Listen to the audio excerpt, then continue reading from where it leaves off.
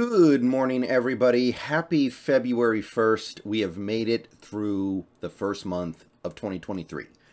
Today is the first day of February, so let's take a little bit of time to talk about the January that we had and the February that we hope to have going forward. So January was a great month overall for the Seahawks and for Seahawks Brendon Nelson. In both counts, I think you could say maybe better than expected. The Seahawks, obviously, when we went into January, we actually had a losing record. We had lost several games in a row. People were not feeling good about the team. People were pretty pessimistic about where things were going. It looked like we were not going to make the playoffs. Well, we ended up winning 2 games in a row to start January, making the playoffs, and then getting to play in a playoff game. So I'd say that was pretty cool. Now, the playoff game did not go the way we wanted it to, but I would say we exceeded the expectations that we had going into the month of January. So I'm going to take that as a win. I'm going to take that as a feather in the cap of a lot of these players and a lot of these coaches. So that was great.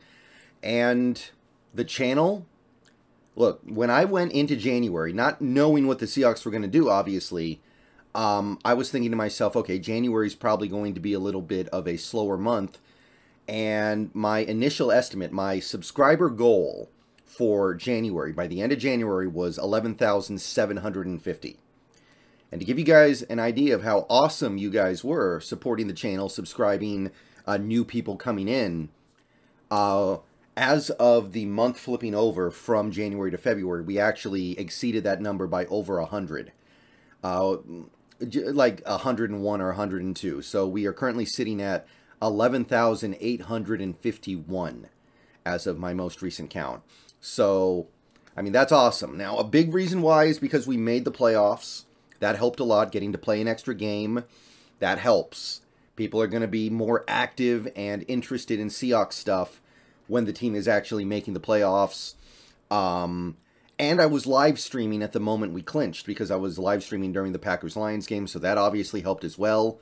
That was a big part of it. But even beyond that, people were really awesome, being very supportive, being very interested in what I had to say. And at the end of the day, the channel gained over 400 subscribers in the month of January, even though we did not have games in the second half of the month. I think our last game was on the 16th. So for the last 2 weeks, the Seahawks were eliminated. People still coming in, people still subbing, people still watching the videos. So people were definitely really engaged even after that, so thanks for that. So January was a really good month. It was better than I expected. Even if the Seahawks had not made the playoffs, I think we would have probably gotten very close to that subscriber goal, or probably passed it by a little bit. So the making the playoffs just kind of added fuel to the fire here. And like I said, in summation, over the course of the month, we gained more than 400 new subscribers. So February, obviously, February is probably the slowest month of the year to talk about football stuff on YouTube unless your team is in the Super Bowl.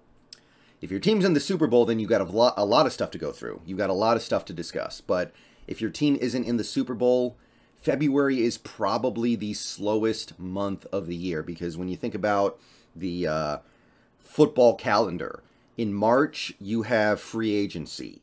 In April, you have the draft. Those are 2 massive moments in the NFL calendar that are going to generate so many different things going on that there's just an infinite amount of stuff to talk about, even though free agency doesn't kick in until mid-March and the draft is at the very end of April. And by the way, of course, you're talking about the free agency leading into free agency, and you're talking about the draft leading into the draft.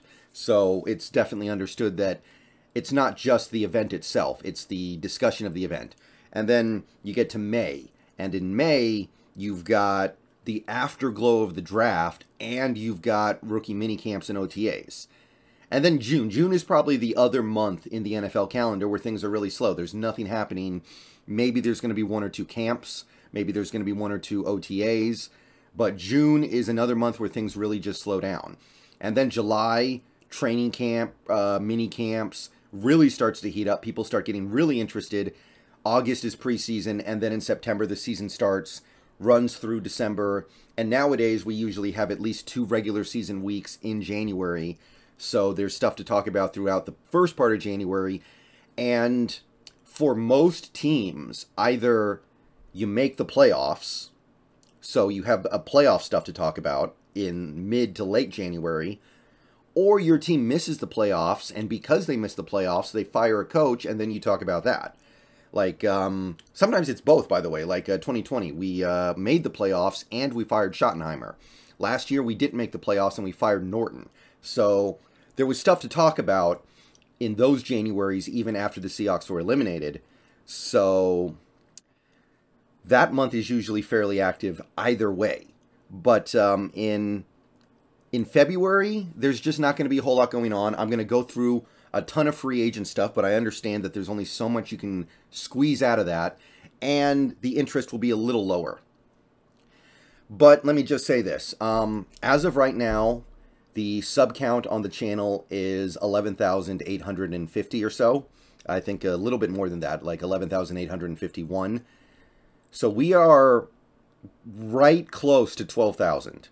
In fact, that'll probably be my goal for the month. I'm going to try to get to 12,000 subs. I'm going to try to make enough videos, make enough good videos, make enough interesting videos to get to 12,000 subscribers. When I get to 12,000 subscribers, whenever that happens, that's a milestone that I have to celebrate because it's 12. So I will definitely be doing something special for 12,000. I'm not going to say what it is yet, but it's going to be something I've never done before. It's going to be something really cool. I think it's going to get a lot of people excited, and it's something that I may look to do again in the future, but I can say that I will be doing it when I get to 12,000 subscribers as a sort of celebration. I'm not going to celebrate every 1,000 subs, but 12,000 feels like you got to do something. So that's what's going on in February. Basically, I need 150 new subs in February to get to that goal. Whenever I get to the goal, even if I get to the goal in early March, it's still going to be a celebration. But that's kind of the aim. So throughout February, I'll be doing free agency videos. I'll talk about any news that comes across the wire.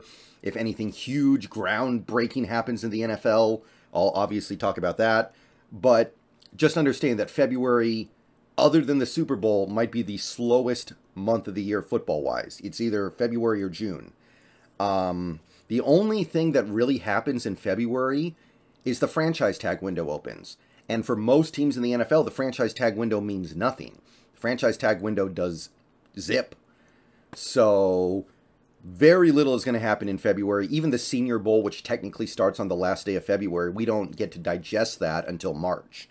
So that's basically what's going to be going on in February. I'm going to do, like I said, I said this in a video a couple days ago, I'm going to try to make at least one video every day.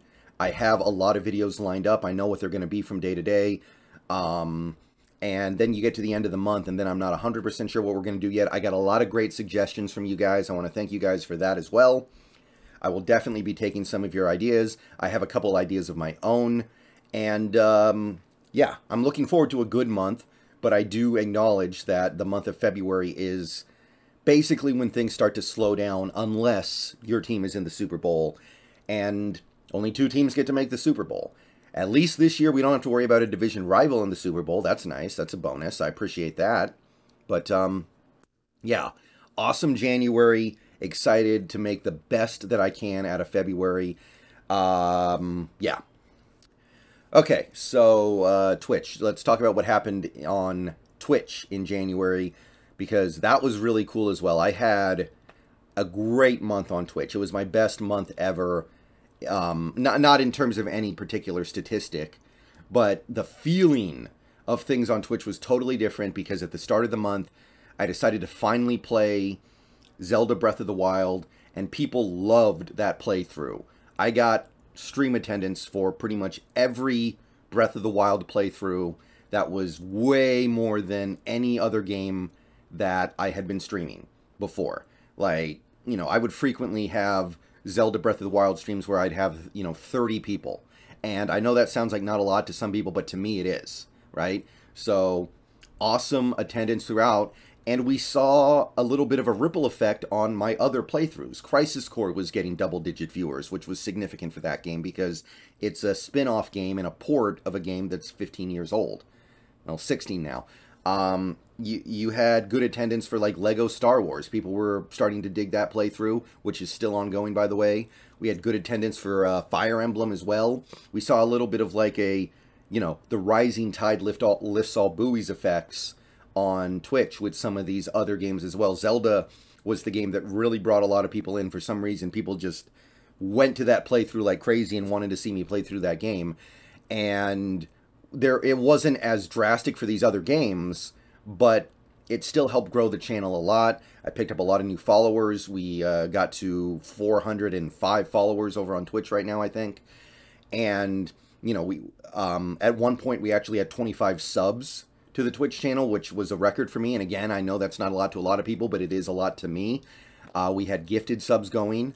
A lot of people, when their gifted subs expired, actually renewed because they liked the benefits so much, which was awesome. So it was definitely the best month I've ever had on Twitch, just in terms of people showing up, people caring about the game, people interacting. And at the end of the month, obviously I went through the new Dead Space. That playthrough went fairly well as well. And as we go into these future months with other new playthroughs that are coming out, it's hopefully going to be able to maintain momentum here because, quite honestly, ever since I stopped playing Zelda after I beat it, I wasn't able to build up to like those massive view numbers again. There was something special about that playthrough that made it bigger than any playthrough I've done before, and I've definitely still seen growth, but that Zelda playthrough really hit it. I mean, there were some streams for the Zelda games where people were even coming in and cheering, which is something that very rarely happens on my Twitch.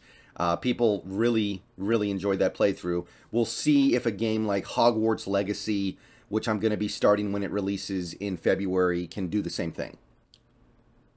So yeah, that's the main highlight of what's going on Twitch. In February, Hogwarts Legacy. I'm probably going to do early access, so it's going to start like basically less than a week into February. I'm going to be opening up on Hogwarts Legacy.